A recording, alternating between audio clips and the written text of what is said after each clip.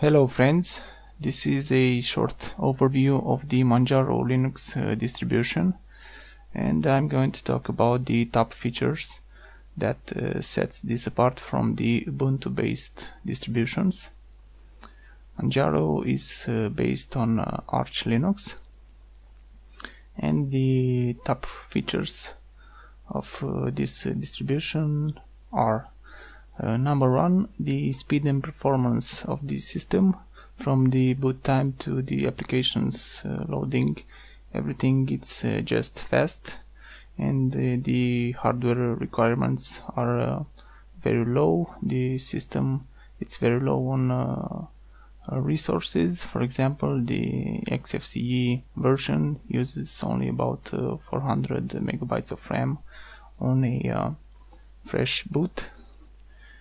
The second feature, Manjaro is a rolling release distribution, meaning that you don't have to reinstall the system to get a newer version. If you apply your updates, you will already have the newest version available.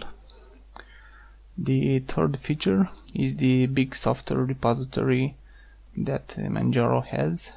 It's bigger than the Ubuntu based distributions, and if you want something that is not in the official repositories, you can also activate the Arch user repository, which is the biggest software library for Linux, so you will have limitless software library. The fourth feature represents the newer software that Manjaro ships. On Ubuntu, if you want newer software, you will usually have to add several PPAs. On Manjaro, the system updates every week, so you'll have the new software, meaning that you get the software improvements, performance, newer features and bug fixes. The fifth feature represents the kernel and driver management.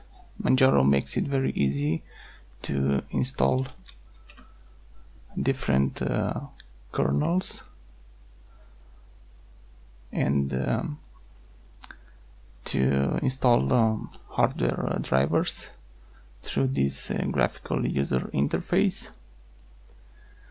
The sixth feature is the desktop environment availability.